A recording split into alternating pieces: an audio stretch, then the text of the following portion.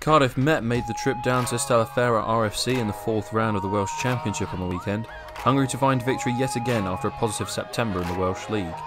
Andrew Nurse would cross over for the first try of the day for the visitors, establishing the boys' hunger to find yet another victory on the road.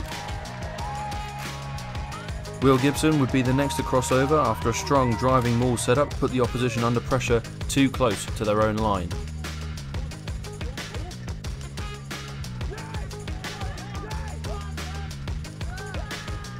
And finally, it would be Corey Lewis to cross over and seal yet another win with a sniping run off a second strong maul setup to round the day off for the boys. Full time, a 17-20 victory to the visitors. Elsewhere, both youth sides secured victories in friendlies against Llandaff North and Tondu Youth, as well as the conference team travelling to Betwas for a friendly and returning with a win. The conference second team also had a strong display with individual performances a highlight of the day, but ultimately couldn't hold off the Navy under-23s at home. We look ahead now to another huge Bucks Wednesday across the whole club, in particular the first 15 travelling to Hartpury in their second Super Bucks fixture.